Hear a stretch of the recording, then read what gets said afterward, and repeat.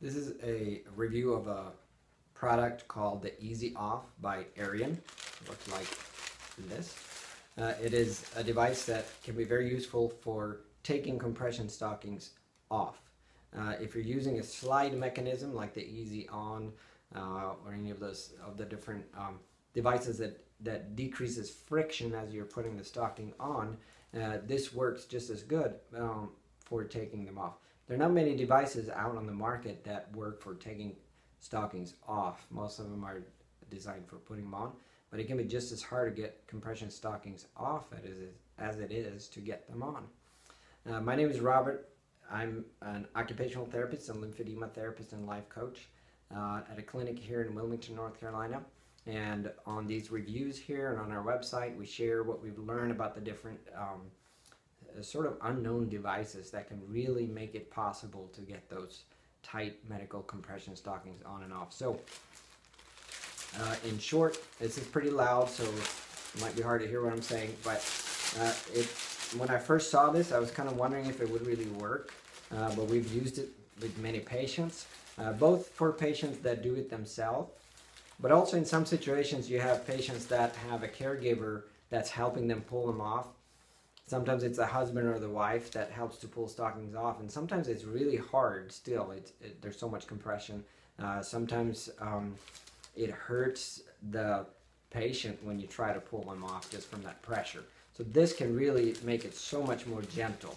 I'm going to see if I can do this on my hand so that you don't have to see my feet. But just to give an idea of how this works, this is a sock that I put on my hand now just for the purpose of this video. So what you do is you actually, so you have your sock on your foot, you actually slide this right on top of the fabric, right on top of the sock. And then of course you'll have two hands to work with. It has a little buckle. I'm out of sight of the picture here, but you just buckle that on. It doesn't have to be real tight. This is an elastic strap, so it's going to give, so you don't want to put it on too tight. The only purpose of the strap is to hold the device in place so it doesn't fall off your foot, because it's so slippery that it could easily fall off just from you moving around. So then you just take the top of the compression garment, and it's a little harder with one hand the way I'm doing it now. On your foot you'll have two hands, or your caregiver will have two hands.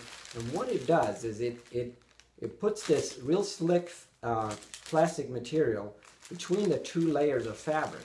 So you have one layer that you're pulling on and one layer that's still on your foot. And it just makes it slide so easy.